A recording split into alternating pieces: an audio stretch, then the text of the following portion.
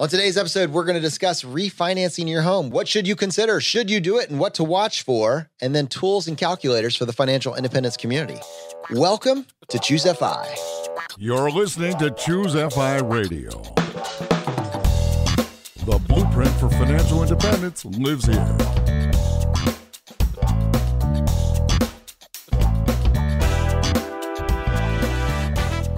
If you're looking to unlock the secrets to financial independence and early retirement, you're in the right place. Stay tuned and join a community of like-minded people who are getting off the hamster wheel and taking control of their lives in the pursuit of financial independence. Choose FI, your home for financial independence online.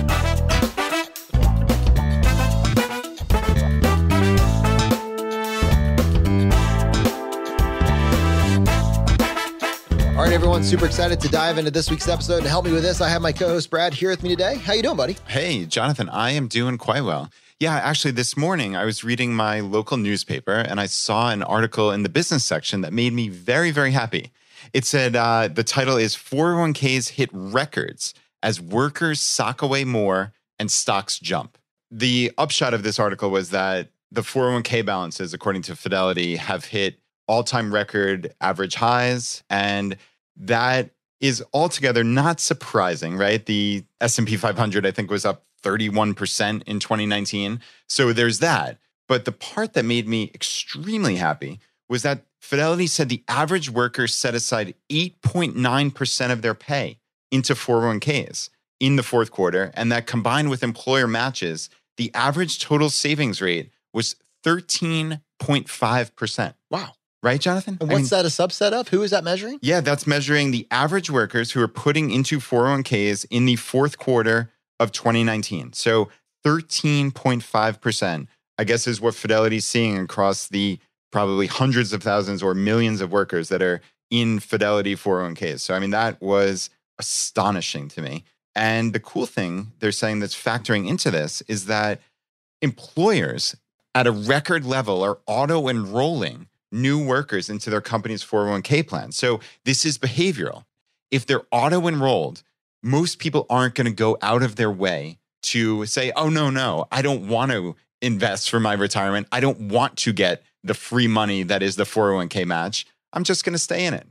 35% are being auto-enrolled, which is the highest ever. So Jonathan, as a member of the FI community, this is wonderful. 8.9% is what people are putting into their 401ks. Now, granted, this is a subset, but 35% are being auto-enrolled. These are crazy numbers compared to where this has been not all that far in the distant past. I love it, man. We get to talk about some current news here. I wonder how many people in our audience still get the paper, like the actual paper on their front porch. Like, oh, well, that's funny. Yeah, I guess I didn't realize just how outdated I am with this. So when we went to Camp FI last year, I think there were 60 of us in the room, and we have these little icebreakers the first night. One of the questions was, who in the room essentially gets a daily newspaper? And if you do, you had to like get up and run to an empty seat. It was like, this silly kind of icebreaker.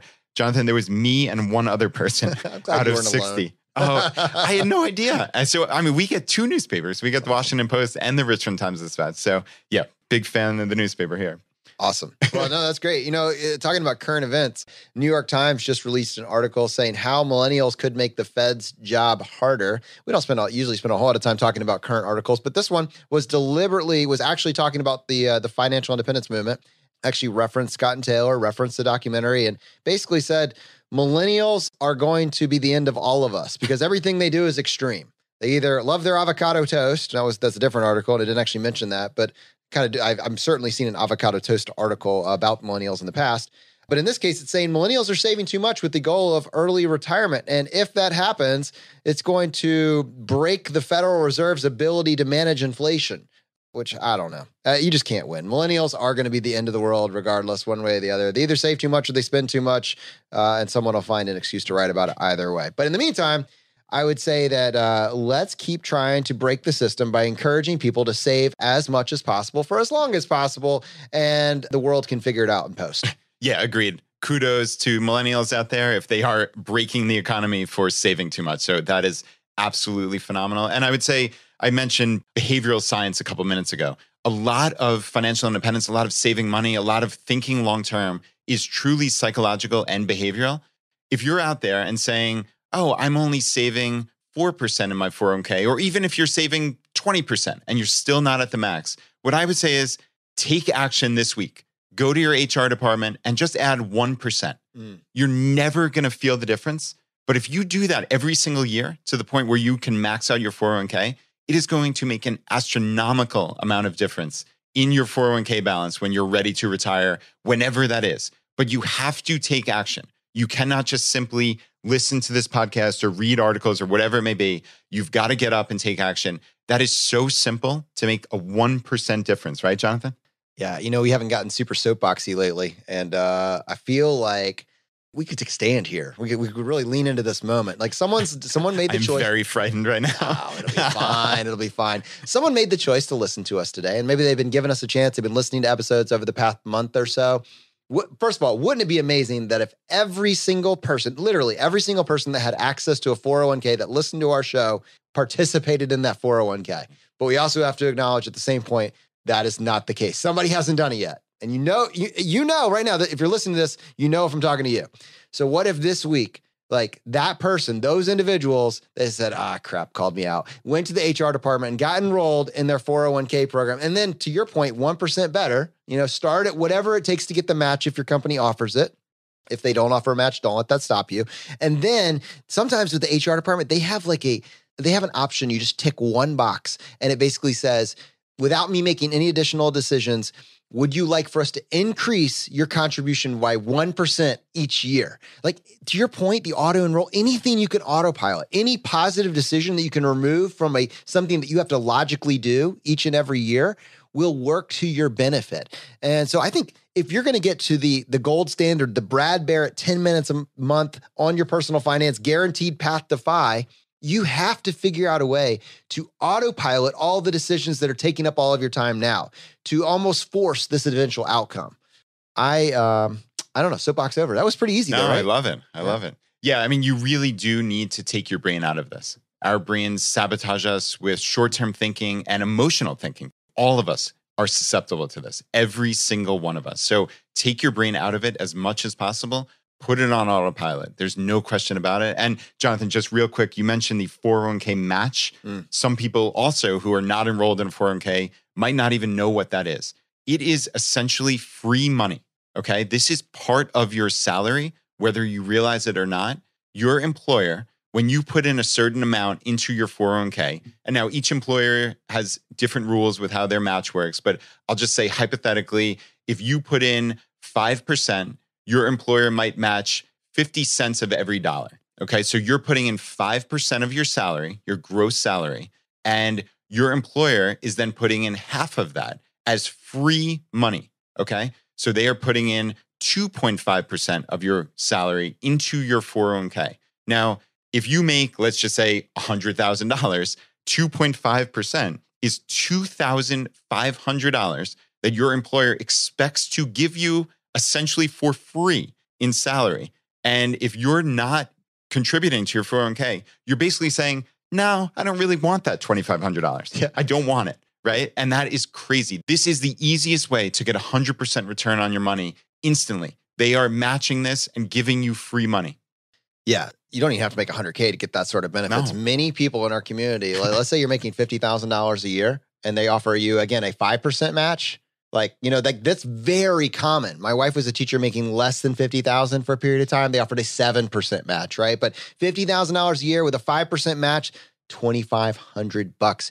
So to not do that, to not take action, to stay course, to your point, Brad, you're saying, I don't need that $2,500. My future self doesn't care. I can afford not to have that. No big deal. What? That's crazy. Let's do this together. Speaking of 1% better, I saw an article online this past week that caused me to take massive action. And it was basically saying, hey, interest rates on home mortgages are going down this week upon fears of maybe, just whatever's happening in the economy, but interest rates are taking a nosedive.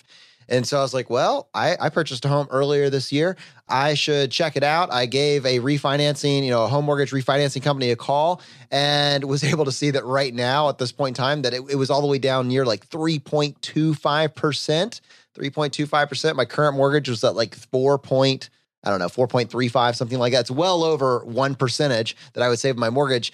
I mean, I quickly did the math and realized we're talking about like, that's well over $300 a month that I could save if I made this adjustment. So what did I do next? I was like, I got to tell everybody about this. So I immediately called you, and sure enough, you were sitting on a higher rate and you got yours bumped down as well. We're both in the process. Yeah. Like we say on the podcast, it is all about taking action. I got to be honest, I was not looking forward to this at all because, I'm self-employed and I don't have a typical W-2 job. I was worried about how laborious this process would be, but it was so stupid. That is just such a limiting belief, especially when you're talking.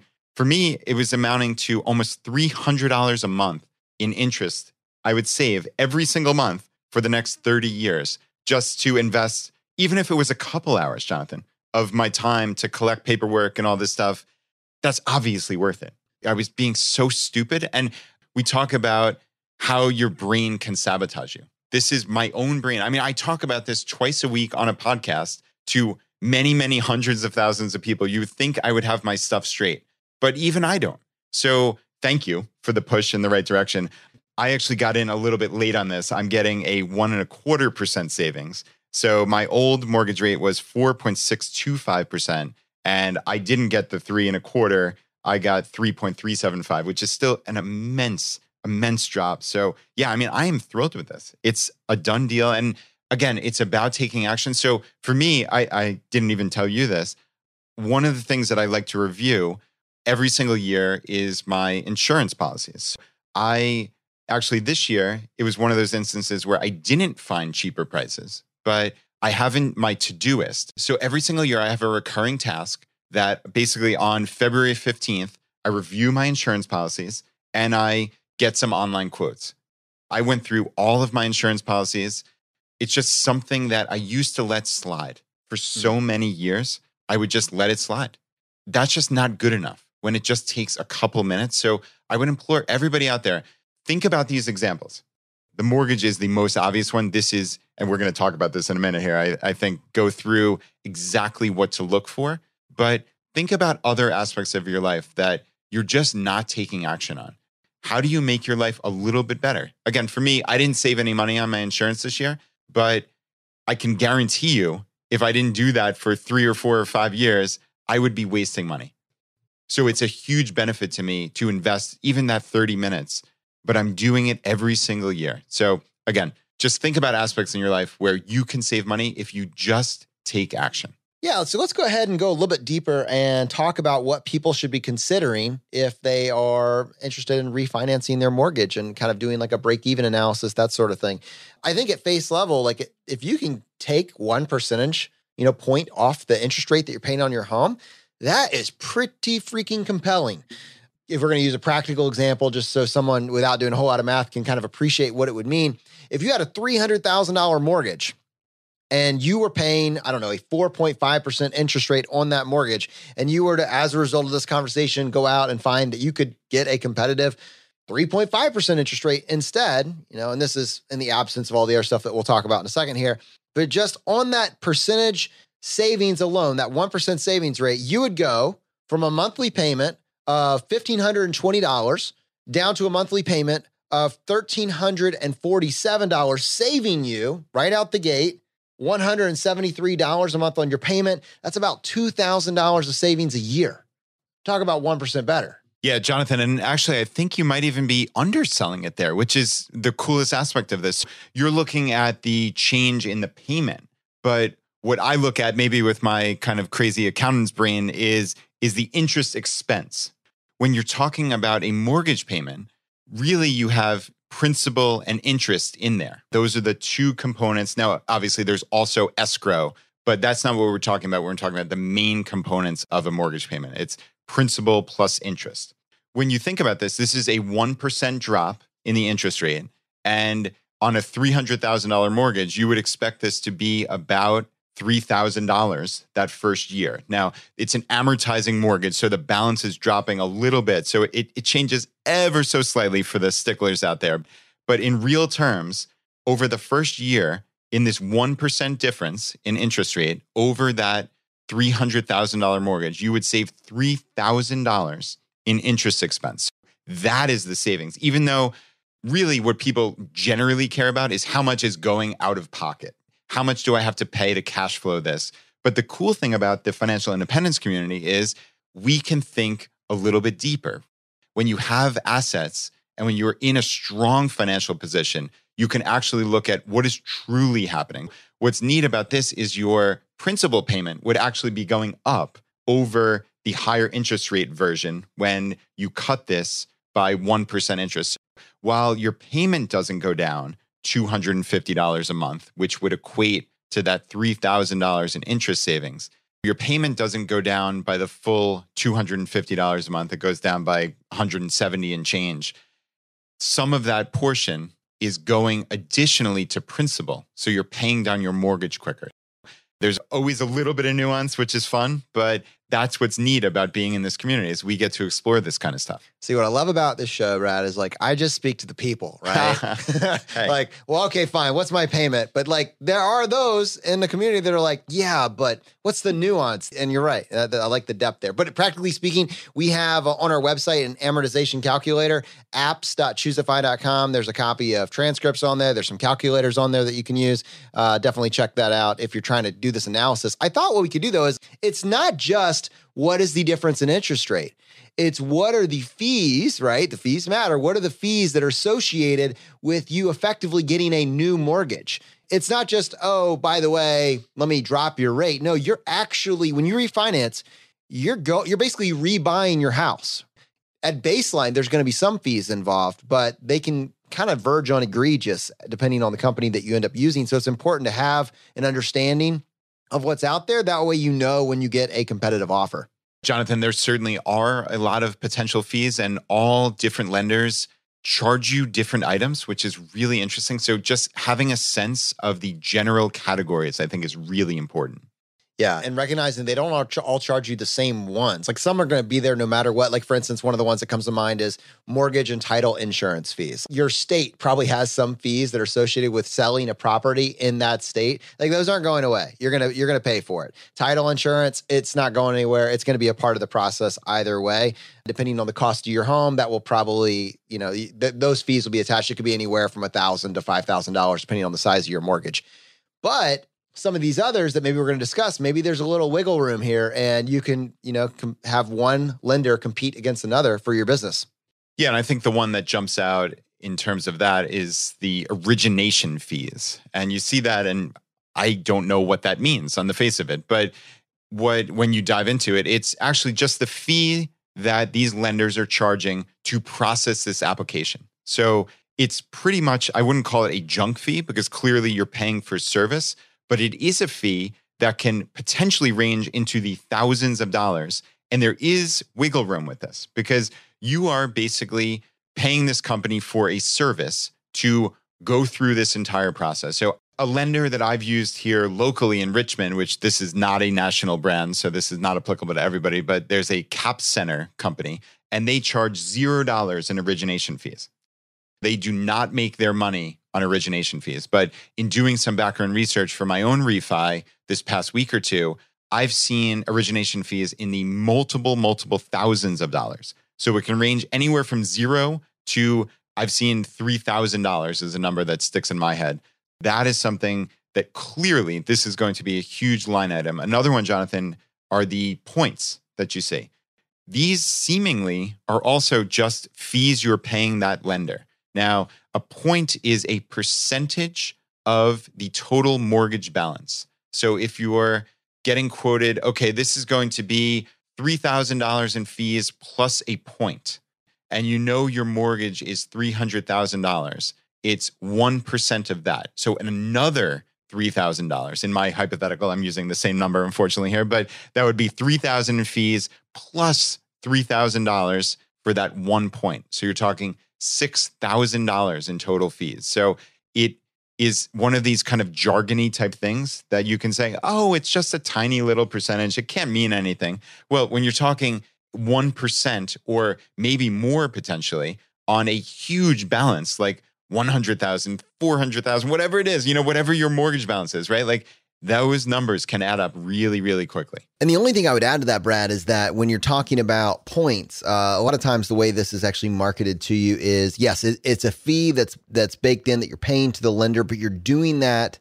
in many cases as an incentive to reduce your interest rate. So, okay, on their end, this is to cover the fees of creating the loan, but the incentive for you is, hey, if you pay 1 point, you'll get this, maybe 0.25 reduction in your interest rate. If you pay additional point, maybe you'll get another, it's kind of a game. The great thing is there is really no consistency across the board, and it's very possible for you to get a rock bottom rate and pay no points. So I, definitely don't feel that you absolutely are going to have to pay points in order to get a loan. It just depends on the current competition in the market. And this has been my own personal experience as well. So other fees that might be involved. So you might have an appraisal or inspection fee. So they want to reevaluate the value of the house. Part of this is coming up with a loan to value number to determine basically the health of this mortgage that they're considering issuing. What's interesting is you might be able to have this waived. If the house was built, relatively recently, if it's 100-year-old, they might want to have it inspected again. I'm not sure. But the property inspection in many cases can be waived depending on the stated value of the home. So for instance, with a lender that I've used, they basically looked at what the value was on my prior mortgage. So that they just asked me for it and I gave it to them. And then they just kind of tested a couple other values. And there's an algorithm that basically says above this point for this home, we're going to need an inspection. Below this value and whatever you put in here, then we'll just waive it. You could probably have that waived. Obviously, if you can have that waived, it's going to require less work for the people that are processing this loan. It's going to probably save you anywhere from $300 to $500 in fees that would be associated. That was an interesting point, actually, the loan to value. In terms of you getting the best rate and being competitive, what gives you the best shot at having a great rate? Well, a great credit score will give you a better chance of getting a fantastic interest rate when you apply. And what I would say is it seems like it's 760 or above is going to give you the best chance at the best rate. And then we just talked about loan to value. I was just doing some digging in my conversations. It appeared that to qualify for the best rate, you would want to have a loan to value of 75-25. So we've talked about in the past how to drop under PMI, property mortgage insurance, you need to have 20% of your value. You need to have paid in enough to cover 20% of the value of the home, have that in equity. But to get the highest tier, the best rate available, it looks like it's actually closer to 75-25. That's worth slowing down on, Jonathan. I think that's something people might not know necessarily right off the top of their head. Loan to value. Basically, we're talking about the percentage of the total outstanding mortgage over the total value of the property. This is the equity that you have in your property. So let's say it's worth $300,000 and you initially put 20% down. Okay. So that would be $60,000. Your initial mortgage would have been, let's say, $240 in this case. Now, let's say you've had this mortgage for a bunch of years. You've been paying your mortgage payment every single month. Obviously, some of that is going to principal to pay down that original $240,000. And let's say right now your mortgage balance is a nice round $225,000. That means your value, as we said, is $300,000 on the property, and you owe $225,000. So that difference is $75,000, which is your equity. And you divide 75,000 divide by the total price, the total value of 300,000 gets you to 25% in equity, or in this case, the loan to value being 75%. So it's important to just have a sense of what percentage of equity you have in your total property here, because obviously the property is worth 300,000. That's not what you own. Right? You owe a significant amount on it. So that's where there's nuance in this calculation.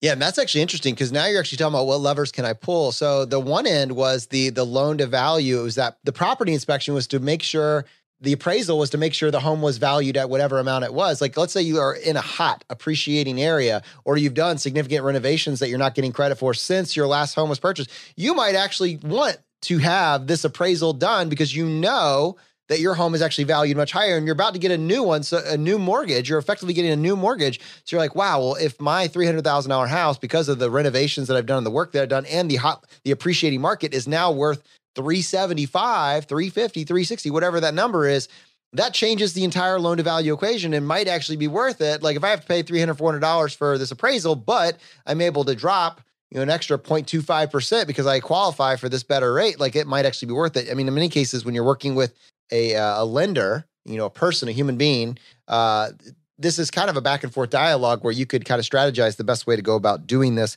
to get yourself that best rate. A couple other things just to consider that I was kind of looking into. One, and this is one thing that, man, I don't think you see this a whole lot, but I would be so angry if I did. Like, make sure your company doesn't have any sort of early repayment fees, right? Yeah, this was the first question that I asked is, are there repayment penalties? That's the simple question you need to ask your mortgage lender or your refi company. Are there prepayment penalties? Because clearly, you don't want to be in a position where they're just charging you potentially thousands of dollars in quite literally junk fees if you decide to pay off your mortgage early. I think that's kind of outdated or anachronistic at this point. Like, I don't know of too many certainly reputable mortgage companies that have prepayment penalties, but unfortunately, there are people out there who are dealing with companies that aren't reputable, right? So that's why you have to ask the question and you have to see that in writing. It is essential that there are no prepayment penalties, because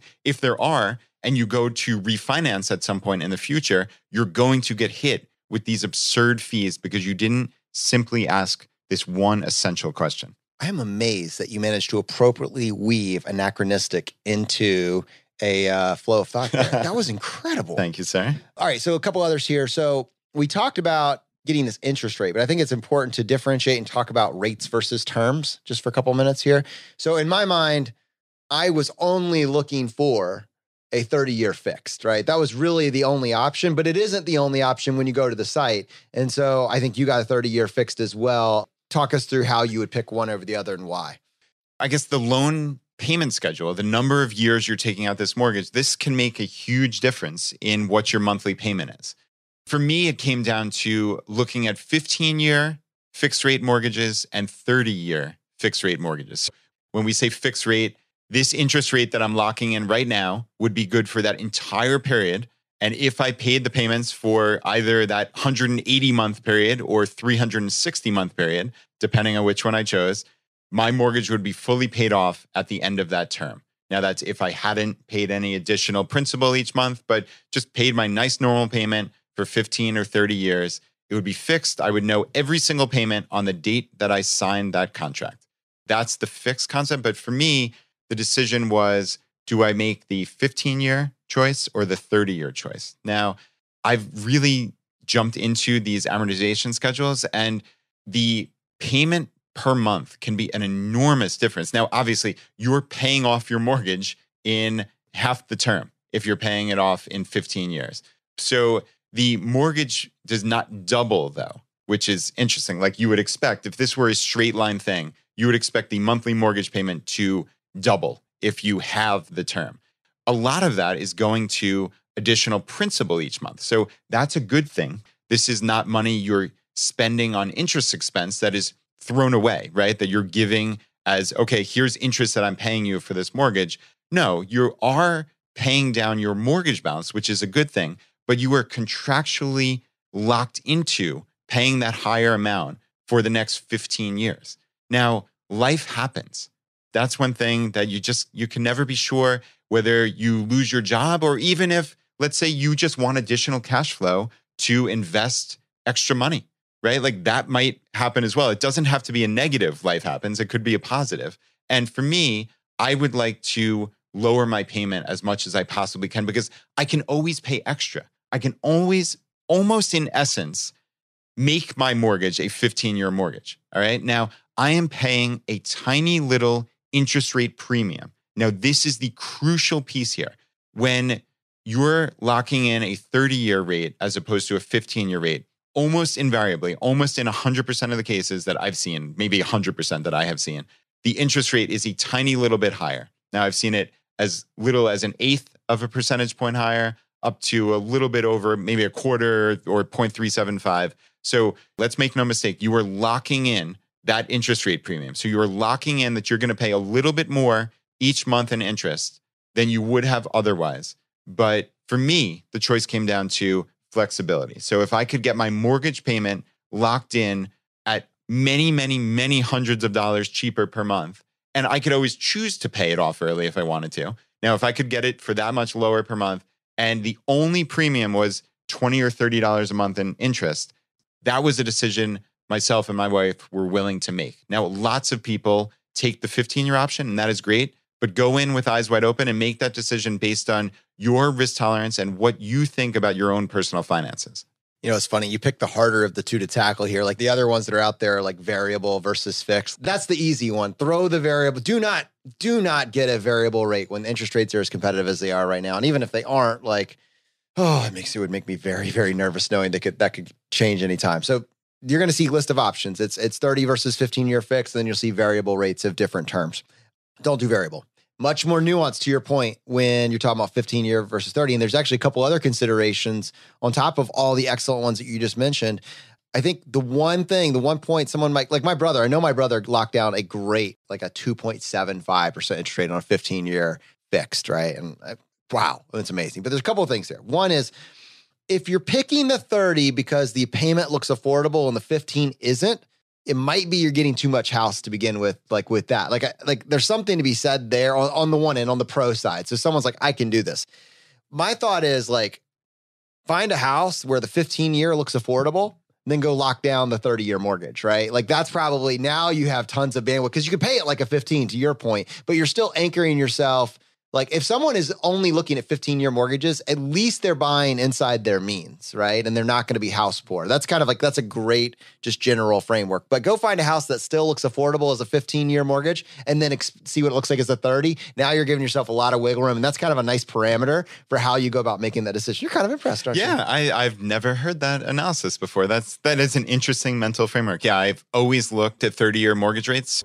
That has never crossed my plate before, Jonathan. But what if someone were to say, I can't afford the 15-year, but I could afford the 30. So or even they up it higher till they get the that's kind of like avoiding the lifestyle inflation. Yeah, no, that's very interesting. And so, Jonathan, just to kind of double back to adjustable rate mortgages, obviously you were very strident about do not ever get it. And there are instances, though fleetingly rare to the point where I would say 99%. Like, give me one example, really. I'll tell you, the funny thing is in 2004, I actually willingly and overtly got an adjustable rate mortgage on case over there, like jaw aghast. Yeah.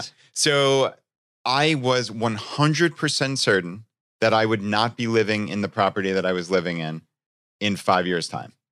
Now, I guess someone who's more intelligent than I would say, how could you really be 100% sure? Okay, well, I was 99% Brad sure. Brad goes through life basically 100% sure. So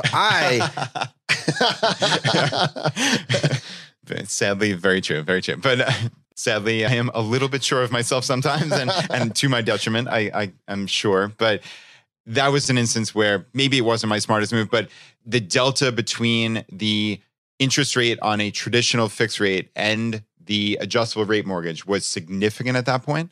And let's say I was 99% sure I wasn't going to be living there in 5 years. So that was a risk that I was willing to take. But let's be clear, that was a risk, okay? Because in 5 years' time, if I was still living there, the whole concept behind the adjustable rate mortgage is you are not locked in. So that brilliant rate you were getting for the first 5 years, that can float significantly, and it's almost invariably going to float significantly higher. So my mortgage payments, I could have been in a world of hurt at that point. And now somebody would make the argument, was that really worth it? Like, was the risk of potential catastrophe worth the offset of the lower payments over those first couple of years that I was living there? I don't know that I'd make the same choice now, but that was the decision that I made at that point. So I think there are some people who might say, all right, this is worth the risk for me, but I think they need to think very, very strongly about it. Yeah. And in fact, if you were to like play that out just even 4 additional years, when you're talking about 2008, you have individuals that like, it's a hot market. You go in a house 1 year later, the house is worth $60, $70, $120,000 more. Interest rates are like only affordable as a variable rate. And they're like, oh, this will work. The house is going to be worth twice as much 12 months from now, 24 months from now. So that balloon payment at the end, no big deal, whatever, and just like, you can see how quickly it all turns when it goes the other way. So, great point though. All right. I will walk back my dogma. Maybe there's a fleeting chance. Anyways, we kind of have a way of analyzing that break-even point, that break-even calculation. Basically, what you're going to do is you're going to take a look at that savings and payment. I'm putting the emphasis on payment here on the highest level.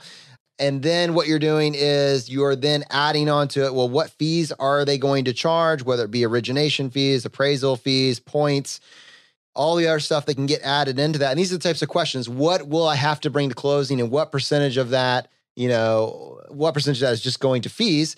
And now you have a realization about a break-even point. And so for many people, I think if you've got a great one, it's a break-even point within 1 to 2 years, and then from there on out, you're just saving money for perpetuity for the remainder of the loan. But if you find it's going to take you 5, 6, 7, 10 years to recoup the money, again, you might not be in this house 5 or 6, 7 years from now.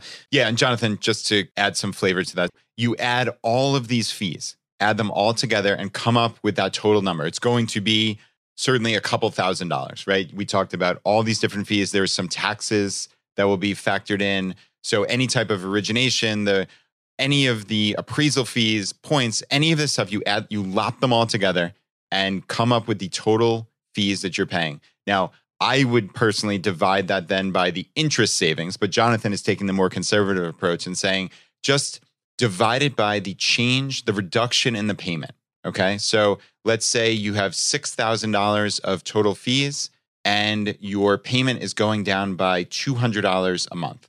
So you would divide 6,000 by the 200 and you would get 30 months as the break even at this point. So that's 2.5 years is the break even. If you are pretty darn certain that you're going to live in this house for more than 2.5 years, then that's the break even point. And every month thereafter, you're saving that $200 a month. So I think that's really the analysis. There are lots of people move, right? That's just the reality. So if you're locking yourself into $8,000, $10,000 of fees on a refi when you're pretty certain your job or your life might take you somewhere else in the next couple of years, you might want to think, does this make sense for my life? And then the one thing that I noticed, and this is bringing it back to my own anecdote, was that when I actually went through the process of getting this mortgage, I got a phone call from, an unknown 1-800 number, right? And I never answer my phone. Like I just don't. It's the worst way to get in touch with me.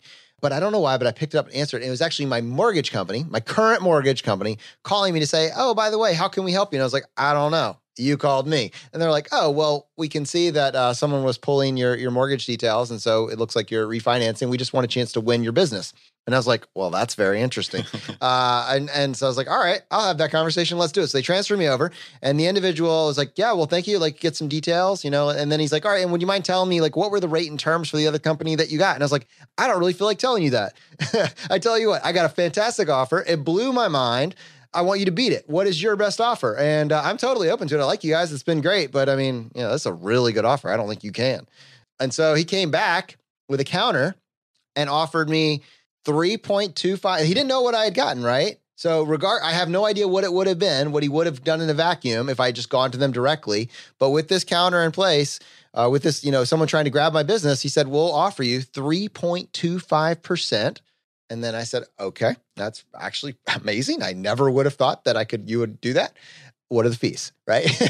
And then he said, we have this many points and whatever. And there was all sorts of other stuff on there. And I said, to be honest with you, I have almost no fees with this other company that I'm going to go with. So it's not really competitive. He's like, well, let me see if we can get those waived, right? He said, give me a copy of what you have. And I'm going to go take my manager and see if we can get you something even better. So my point here is that there is if you have been paying your loans on time and in full, you are valuable to your mortgage company. They know they have someone this is the company that bought your premium loans. Like when you initially go and you go through whatever company, you make your first payment and immediately, if you remember, they probably sold your mortgage, they bundled it and they sold it off to another company. That happens all the time. So now this new company probably considers your loan a premium mortgage. You pay on time, in full, the amount that you're supposed to pay each and every month. They don't want to lose you. So there's an incentive for them to probably go even a little bit below market value to keep you because they know that you're not risky. That's really something to worth consider. So if you go out and get a rate, it doesn't have to be the best rate in the world. It should be good, it should be competitive, but then maybe just see if there's a way that you can give your mortgage company a chance to beat them and do even better with some of the information that we talked about in mind. And I wouldn't be surprised if you do. So anyways, from your friends here at Choose FI, your one action step this week. Let's take a look and see if we're getting the best refinance rate possible. All right, everyone, on this next segment, we're actually going to be speaking with Steve Chen. He is the founder of NewRetirement.com about his software, NewRetirement. It is a incredible compilation of calculators for people on the path to retirement. And really, increasingly, he's been looking at how he can serve the financial independence community. I think this will be a valuable use of your time. So with that, Stephen, welcome to the podcast. Jonathan and Brad, thanks for having me. I really appreciate the time and opportunity to be in front of your audience. So Steve, I actually want to give our audience a little bit of a sense here of, who uses the services that you've started to build over at NewRetirement.com. And I know you have had well over 100,000 people come through and actually start to put their data in there and figure out how to start mapping out their trajectory. I know that when you started, a lot of this was actually targeting somewhat of an older audience, a wealthier audience, maybe people that have a net worth in between $500,000 to $2 million. And we're trying to figure out how to start planning out their glide path and make sure that they had put in the appropriate calculations to make sure that they had a solid retirement. I'm sure you can round that out and give our audience a little more sense of why you build it. But my understanding is part of why New Retirement exists is because you wanted to help your mom. Yeah, Jonathan, that's exactly right. The foundation story here, kind of the genesis, is my mom came to my brother and I in her early 60s. She needed to borrow $10,000.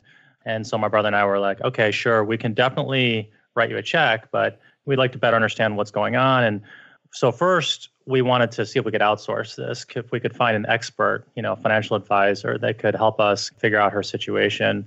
And we looked around and really we couldn't find anybody that knew a lot about decumulating assets, right? How do you go into retirement and be smart about spending the money that you have?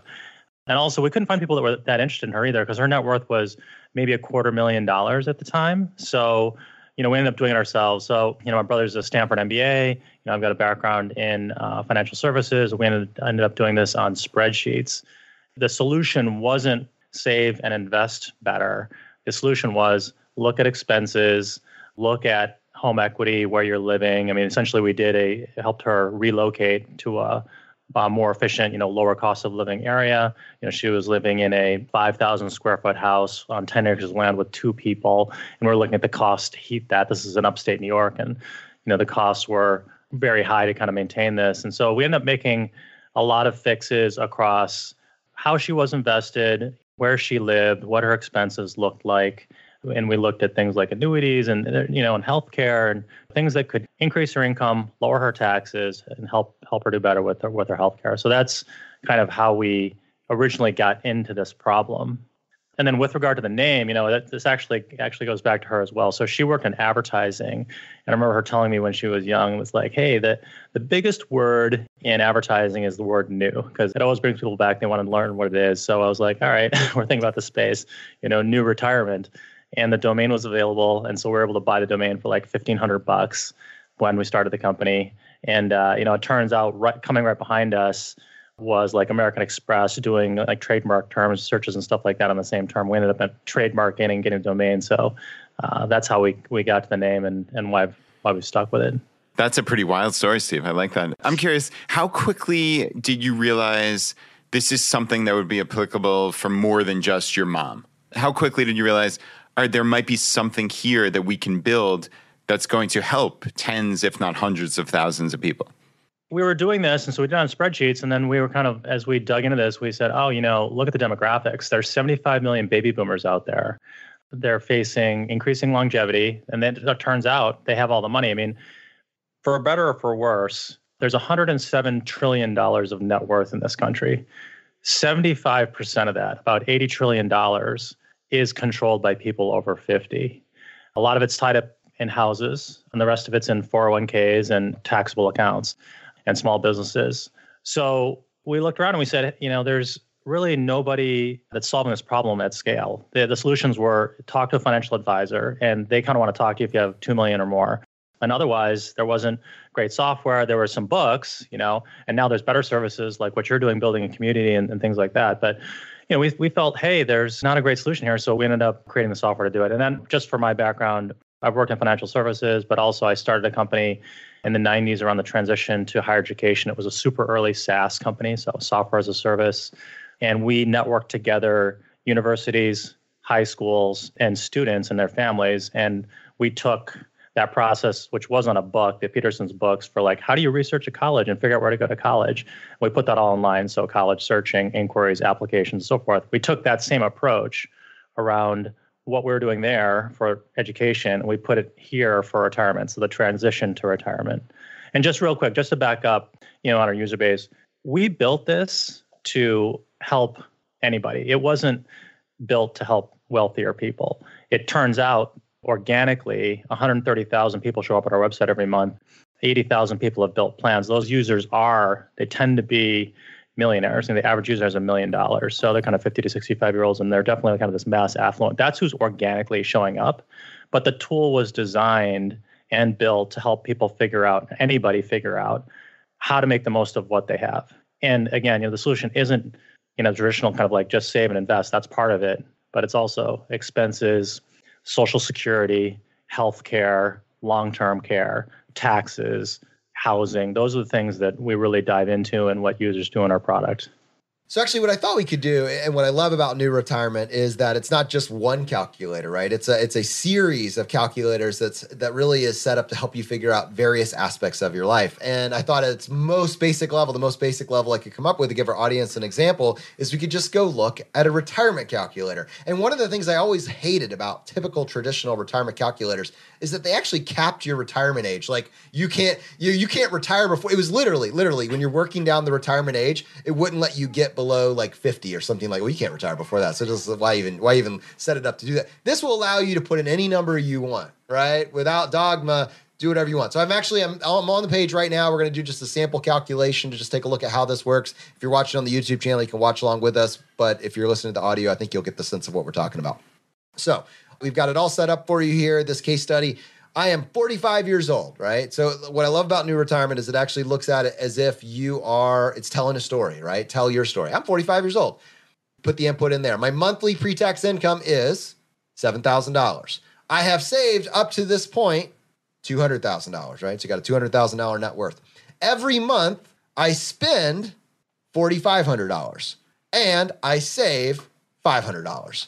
So we put all this in and we run a calculation and we get some amazing data on the side here. What does my income look like if I retire at 66?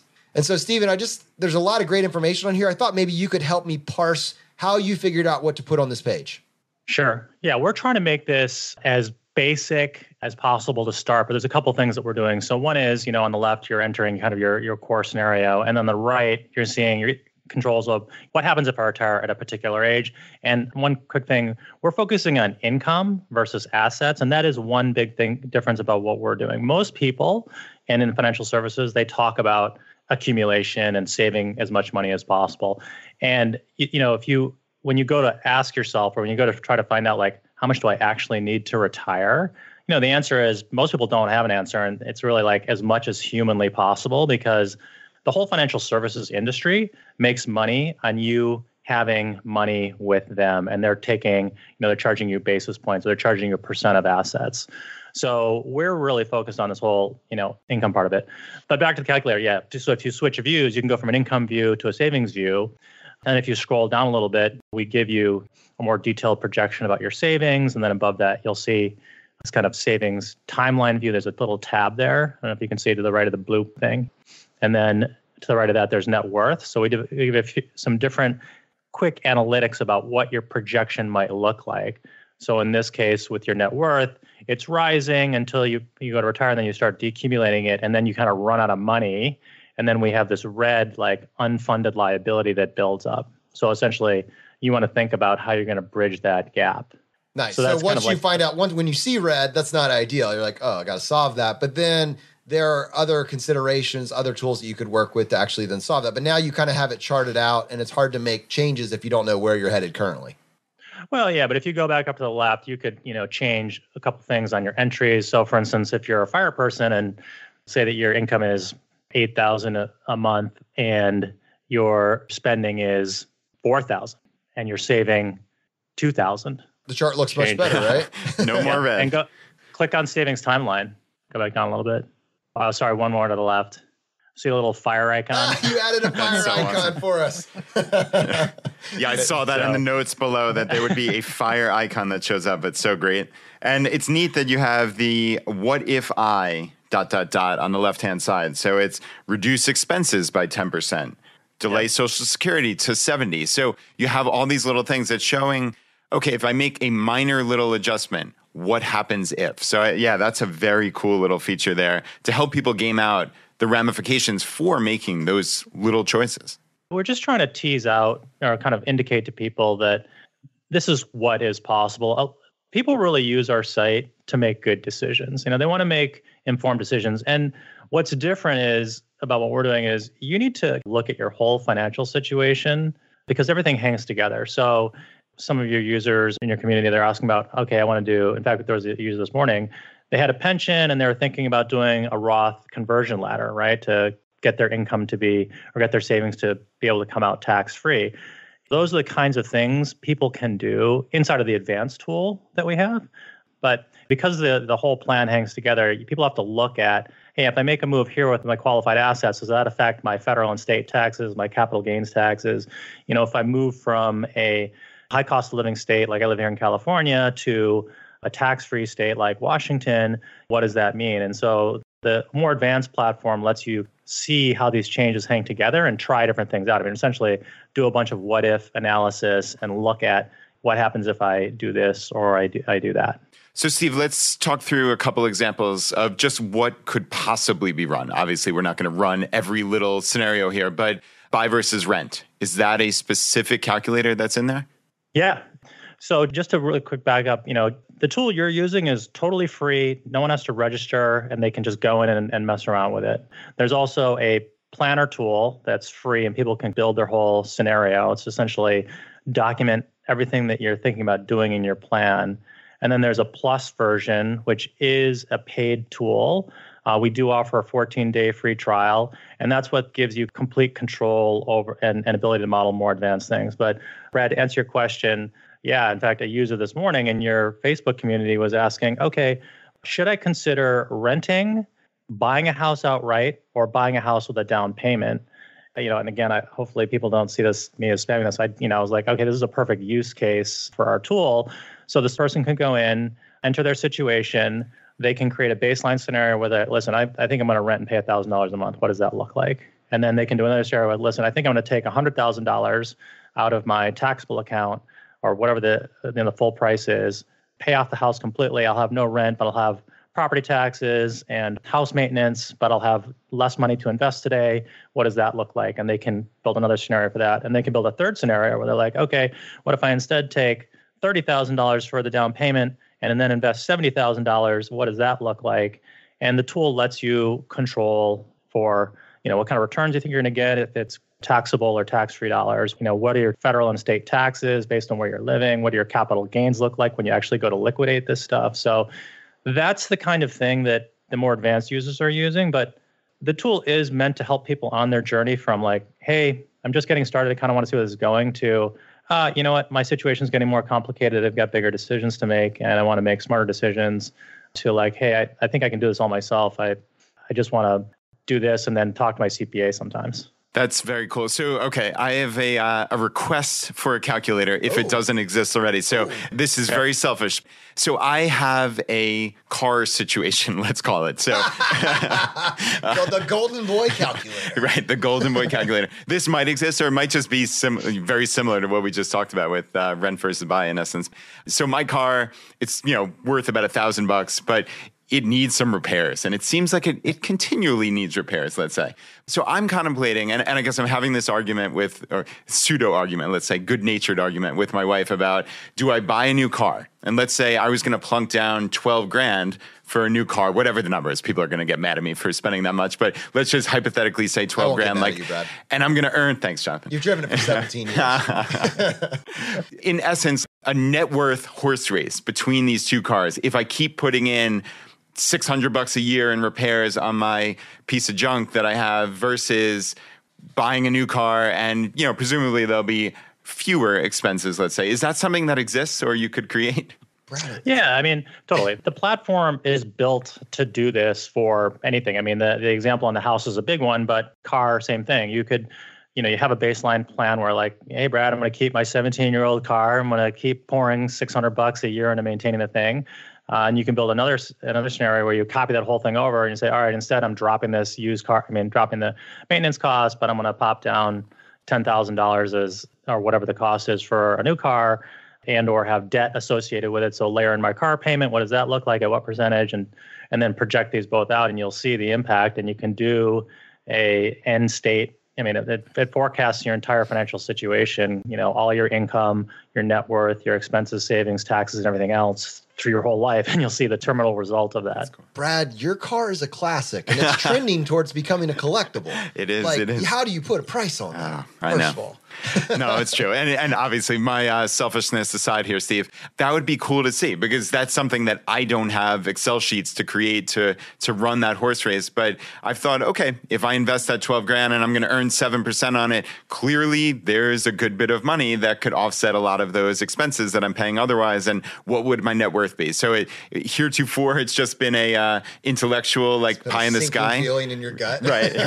But yeah, I'd love to run that. All right. So yeah, and just really quick on that, one quick comment. I think this is something that's we're seeing, Brad. We're getting so we've had 80,000 users. Every month we have thousands of users in their plans. Sophisticated, financially educated people, kind of running different scenarios. And so what's happening is, I think about us like Waymo, like the self-driving car, or like Tesla, right? We're learning with all these users very quickly, just like you guys learn in your community and feed that back into the podcast, and you take lessons. Same thing with us with our software. So we're seeing what people are asking for, seeing what their challenges are, right? And we're building that in. And every time, we update the software, it's very scalable. So for instance, the Secure Act just passed, right? And so that changes the date for required minimum distributions, which used to be 70.5 and is now 72.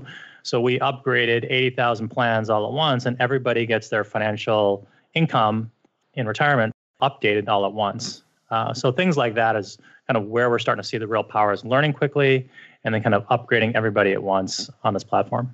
Yeah, and I can just say from your listeners, Teresa in our group actually shared her experience. She said, I stumbled upon NewRetirement on my own, had a question, left a comment, and much to my surprise, the CEO, Stephen, called me to seek feedback and answer my question. I've been a fan ever since, used the tool for about a year. It's regularly upgraded and improved. Great tool insight. So just for our audience, you're hearing about this, obviously this very basic retirement calculator, which is so much fun to play around with the numbers, but then it will go as far and it's as advanced as you could ever possibly want. Everything from capital gains and RMD calculations to buy versus rent calculations. Maybe if they're lucky at some point, a sponsored Golden Boy calculator, in existence, and so much more. If you've ever had a what if question about your finances, Stephen's kind of been thinking that whole line of thought for the last several years. And as you just said, I mean, his software is designed, his ethos is designed to get closer to what users need and are looking for. So if you want a responsive software, definitely give it a shot. Check them out. Stephen, if people want to follow up on this and check out NewRetirement, what would be the best way for them to do that?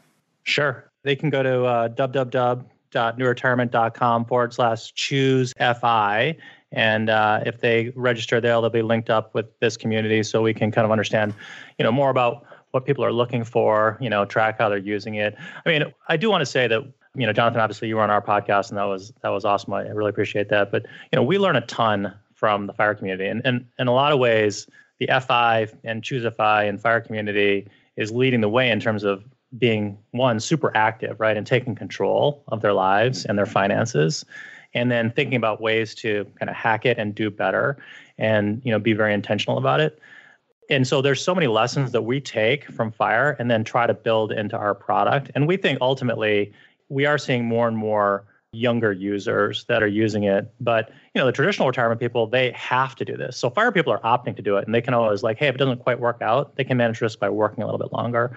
Someone who's 60 years old, they may not have that choice. So they need to make all the best decisions. And, one of the big things is we are learning and applying these lessons from FIRE to this group.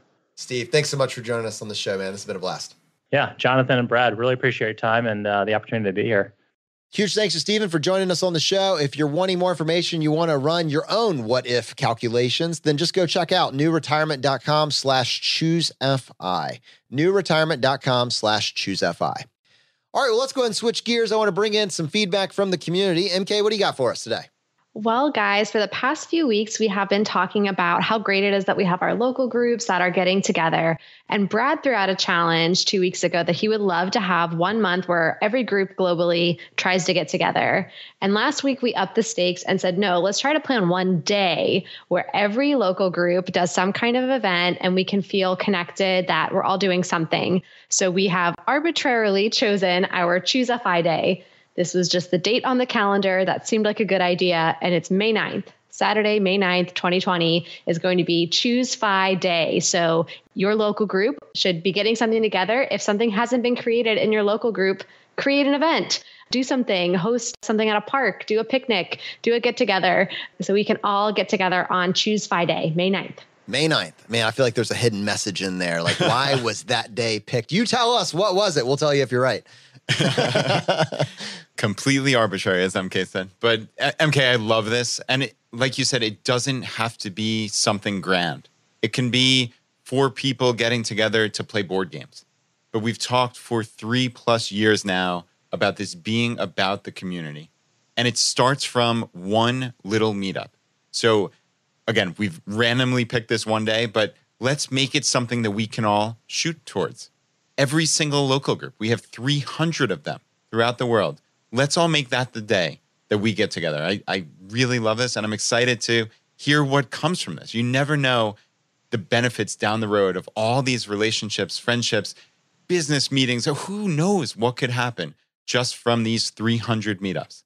I have marked it off on my calendar. I will be there. Great. In the local groups, we have events going on before May 9th. So we have some great news from Choose FI Detroit. They now have 500 members. Congratulations. And Choose FI San Diego is putting us all to shame with 1,613 members. So they are a very big group. So if you ever head out to San Diego for fun, you will find somebody you can hang out with from the Choose FI group because there's a lot of them. That is amazing. 1,600? And That's 13. remarkable. And 13. Do not forget the 13. Forget number 13. Freaking tastic. I think what we're seeing, like the financial independence movement is at its core a grassroots movement of people that feel so compelled by this idea, this message that you really can be better each and every day. And you can reclaim decades of your life in the process, that they want to share it with friends and family. The local groups are the single best way to do that. Join us, be a part of it. If you're not already a part of a local group, you can find one in your area by going to choosefi.com/local. And if there is not one in your area, then it's been waiting on you. Just send us a message at feedback@choosefi.com and we can help you get one started. And this weekend, we actually have several events going on. So this Saturday, the 22nd, Choose FI Lexington, Kentucky is going to have a DIY tax party. So for anyone who regularly files their own taxes or is interested in learning how, check that out. And then on Sunday, the 23rd, Choose FI Alaska is having their first meeting. And Choose FI Tampa Bay, Jason and I's local group, we are going to be meeting and doing board games and brews at the Crooked Thumb. So can't wait to see people there. What board game do you have picked out?